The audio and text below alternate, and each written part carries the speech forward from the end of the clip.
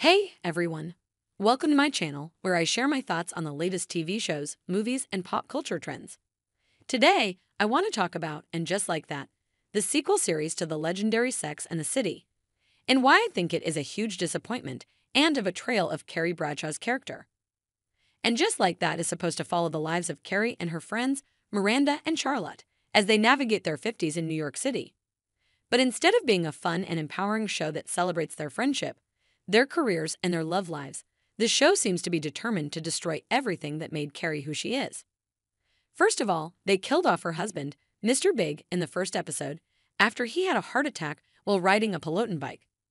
This was a shocking and heartbreaking twist that made no sense for the story or the characters. Carrie and Big had finally found their happy ending after years of struggles and challenges. They had been married for several years and were still madly in love. They had overcome their differences and their problems and had built a solid and stable relationship. But the show decided to take that away from Carrie in a cruel and unnecessary way. Secondly, they made Carrie quit her job as a writer and podcaster because she felt out of touch with the modern world and the younger generation. Carrie had always been passionate about writing and sharing her insights on relationships and sex. She had a successful column, several books, and a loyal fan base. She had also started a podcast with her new friend Shay, a non-binary comedian.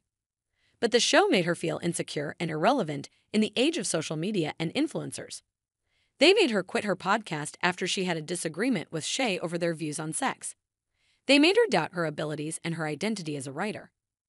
And thirdly, they introduced a new love interest for her, Che Diaz, Shay's co-host and Miranda's crush. Che is rude, arrogant, and disrespectful to Carrie.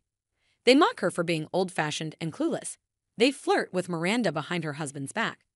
And they have no chemistry with Carrie whatsoever.